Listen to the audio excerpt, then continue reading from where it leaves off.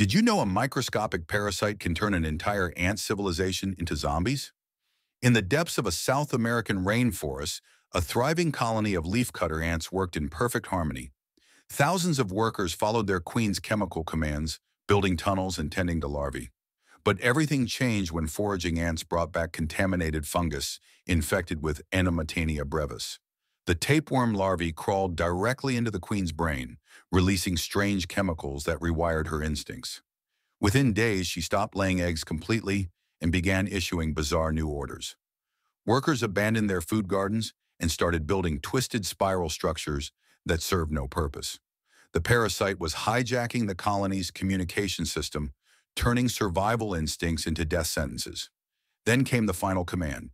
The infected queen released a chemical signal that compelled every single worker to march outside in perfect formation.